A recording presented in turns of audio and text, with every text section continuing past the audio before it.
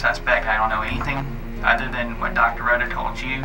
People had already made up their minds, at least in the Corpus Christi community, before this trial began. They did a felony arrest, guns drawn, forced him out of the vehicle on the ground. From the beginning of this, I thought that the case was overcharged. If you don't make it to the hospital within an hour and a half, you can be charged with murder. In a capital murder case, once you're found guilty of capital murder, it's done. We're all trying very hard to do our best because she's innocent and she needs to be home with her children. I don't know how they can lay their heads on their pillows at night. Hannah should be with her kids right now. And would you leave an innocent person in jail?